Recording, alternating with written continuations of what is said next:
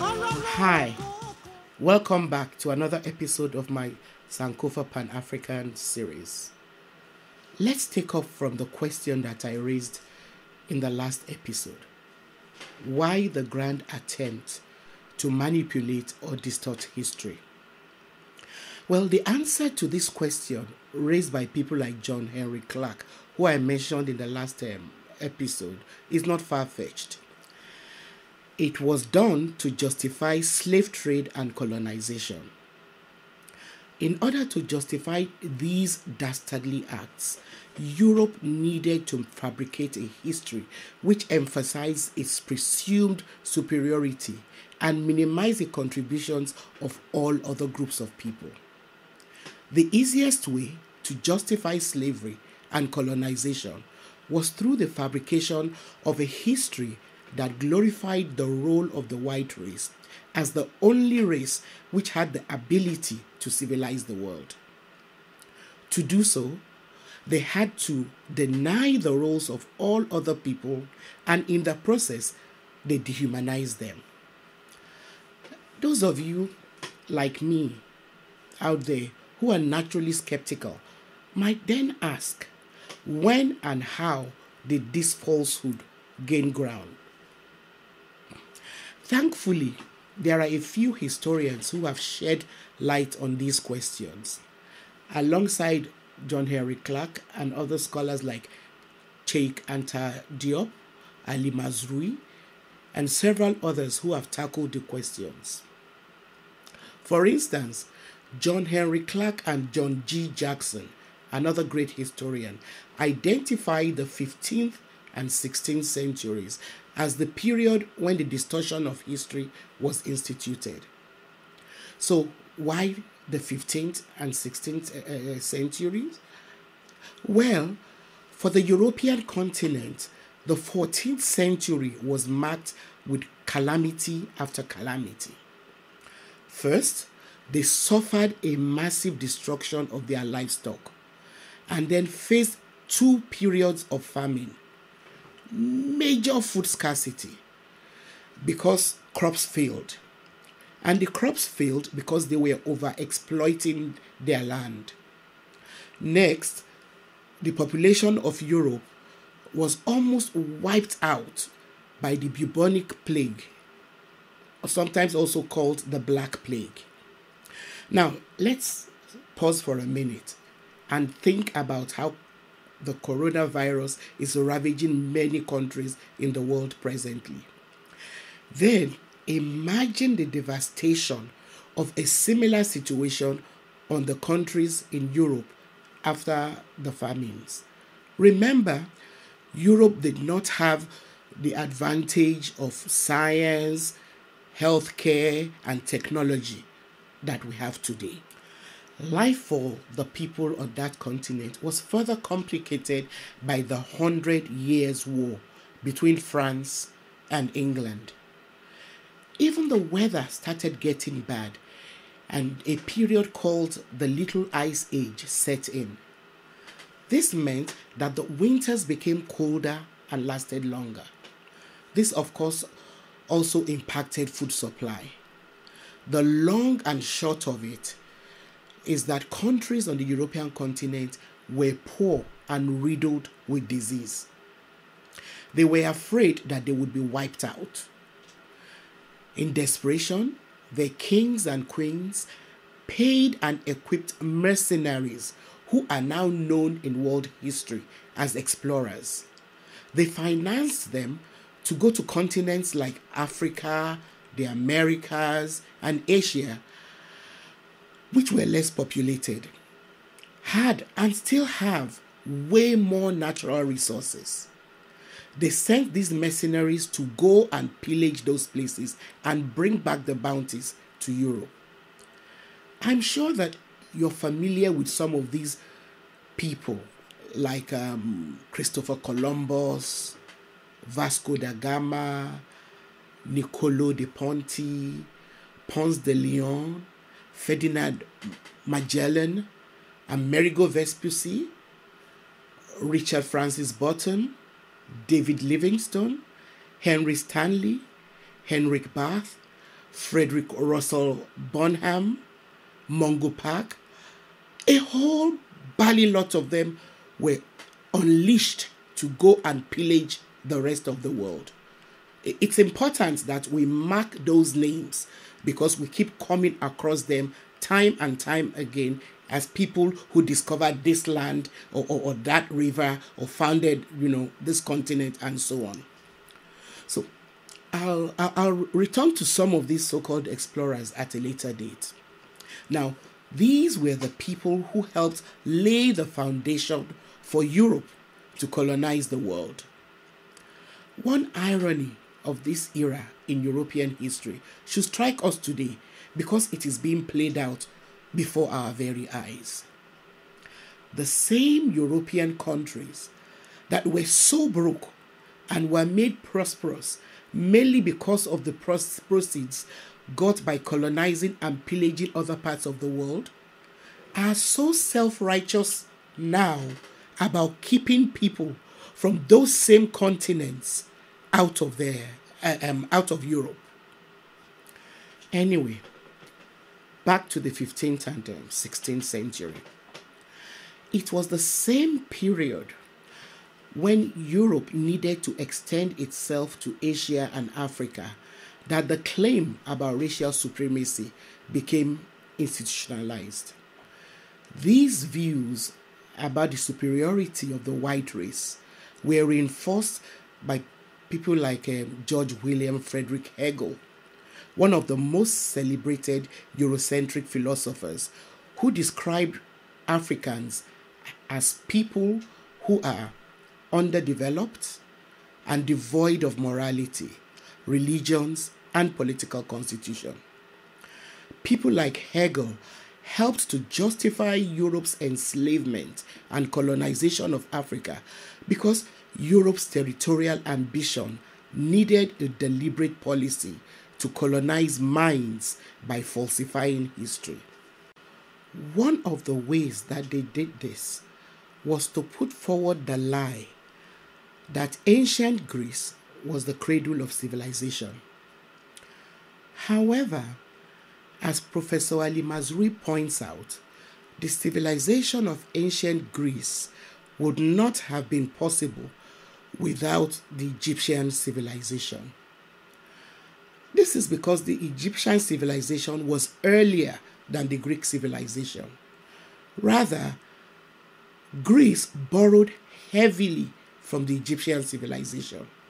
Even within current academic circles, when some Eurocentric scholars are forced to concede that the Greek and Roman civilization, which followed the Greek one, borrowed heavily from Egypt, they very quickly put forward another lie. They claim that ancient Egypt was completely isolated from the rest of the African continent, and so it should not be seen as an African civilization. Some even go so far as to try to claim that Egypt is an extension of the European continent. This is why historians like Robert R. Palmer and Joel Colton start their account of world history by first proving that it is wrong to even look at Greece or Rome as proof of European influence on civilization, because the very idea of Europe as an entity is a very current one. The phenomenon that we know as Europe today did not even exist during the Greek and Roman civilizations. These historians also show that, on the other hand, it is more historically accurate to trace the contributions of Black Africans to ancient Egypt than to link Europe's claim to the Greek or Roman civilizations. They challenge claims by Eurocentric historians who project the idea of Europe as the forerunner of world civilizations. Palmer and Colton prove that even the very word Europe did not exist during the Greek civilization, and it was hardly used by the Romans. As a matter of fact, the Romans considered all other Europeans as barbarians. Another interesting fact is that, in spite of ancient Roman snobbery, and they were quite famous for looking down on other people, they did not discriminate on the basis of race. Rather, their system was based on Roman citizenship. It was based on the attainment of Roman citizenship. As such, many of the neighboring people in what is now known as Europe, whom the Romans conquered and subjugated alongside people of other races, were treated the same by the Roman Empire. People from present-day Britain, France, Spain, and so on were subjugated by the Romans, who saw themselves as their superiors. I hope I have sufficiently answered the question about when history, as most of us know it, became twisted. Please send me your questions if you'd like me to throw more light on some of the issues that we've raised here. I cannot guarantee that I'll have all the answers, but I'll try. I'm also inviting those of you out there who have more information that might help all of us expand our knowledge as we go along. So please send your contributions. Now, in addition to twisting history, some Europeans over time have also continued to present their culture as if it is superior to other cultures. It is one of the methods used to dominate, colonize, and dehumanize people. If we look closely at history, there are many examples of how this works. Like I said earlier, the Romans conquered most of their neighbors and used a system of cultural negation to keep them down. The Roman Empire pushed forward the idea that they were superior to pretty much all the nations that we now recognize as part of Europe.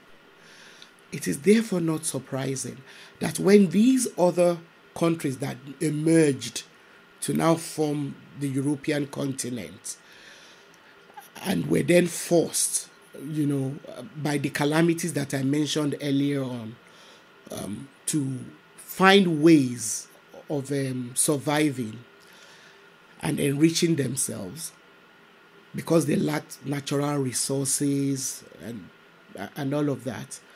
They also used the system of cultural domination which the Roman Empire had used against them.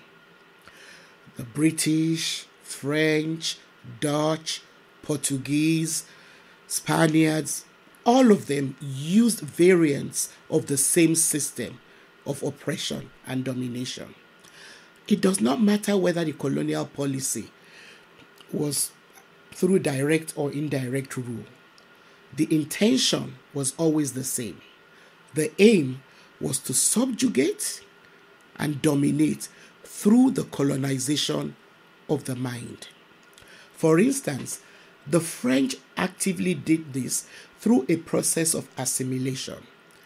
The French had an underlying policy which allowed them to suffocate the cultures of the people under their rule. They implanted French political, economic, and cultural ideas. Through this process, the colonized people were taught to aspire to become like the French people in order to obtain full French citizenship and therefore full humanity. In other words, they equated French citizenship to humanity. Now, on the other hand, although the British did not call their system assimilation, their approach was not really different from what the French did. I'll give you an example from Nigeria. In Nigeria, Lugard perfected a system which allowed external military and tax control to be operated by the British, while other aspects of rule were supposed to be left to local people and traditional rulers, who were then either coerced or forced into becoming puppets who served the interests of Britain. Another way through which the British colonized the minds of the countries that they ruled was through the imposition of the British educational system and the use of the English language. The British deliberately created a class system which was based on people's ability to imitate them. In other words, how well a person was able to speak the king or queen's English determined how civilized the person was. Imagine how much time our forefathers spent learning to act and sound British just so that they could be considered enlightened people. Meanwhile, this was done at the expense of their own oral and other cultural forms of education.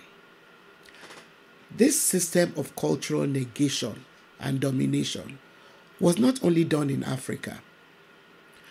In India, for instance, the system was built into the education system by a man named Thomas Babington Macaulay. Please don't confuse him with the Sierra Leonean returnee to Nigeria, Thomas Babington Macaulay, who was the son-in-law of Bishop Ajayi Crowther. The Thomas Babington Macaulay that I'm referring to here was a member of the British Supreme Council for India. He was the one who designed the British colonial education system that was used in India. He also developed the language. He also determined the language through which students in the colony were to be taught. He did not mince words about his vision of what education in the colony should be. He specified that the British had to form a class to serve as their interpreters to millions of the people that they colonized. In India, he wanted this class of people to be Indian only in blood and color, but to be English in taste, opinion, morals, and intellect. He is on record laying out his goal in the minutes of a meeting held in the Parliament, in the British Parliament in 1835. It is a system which the British then replicated in other colonies. I hope this proves that as Africans and people of African descent, we owe it to ourselves to actively engaging in challenging biased histories about Africa. We must continue to conduct our own research and share them widely in the most accessible formats. So if Africa is to make any significant stride towards any major form of development, our history cannot remain exclusively within academic circles. Our children must be taught, people who do not have access to academic publications must know their history. And this is because, as Cheikh Anta Diop points out, even a superficial examination of the cultural situation of Africa challenges us to question the predominant history being pushed forward by the Western world. Because if we're to believe their account, their history, then we have to first believe that Africans have never been responsible for any contribution to the world. Not even the civilizations of empires like Ghana, Mali, Songhai, Ife, Nok, Zimbabwe, the Congo, to mention just a few. If we continue to allow ourselves the falsehood that Africans had no part in civilizing the world, it means we will then continue to depend on the so-called developed world for the solutions to all our problems. Now, this has become increasingly important when we look at the ascendance of blatantly racist regimes like the Trump presidency in the US, Putin's apparent neo-colonial aspirations, and the daily increase in the popularity of ultra-right politics in most parts of Europe. Again, we need to find ways to challenge China's aggressive economic colonization of Africa. If we do not know our own history, how do we equip ourselves and future generations if all we know about our past is a history which focuses only on internecine wars, transatlantic slavery, and colonization? As the Igbo proverb made popular by Chinua Achebe puts it, a man who does not know where the rain began to beat him cannot say where he dried his body. I'd like to expand this proverb by saying men and women who do not know when and how the rain began to beat them cannot know how to dry themselves. Please don't forget to subscribe to this channel if you have not already done so. Also, like and share our videos. Thank you once again for joining me on this journey. See you next time.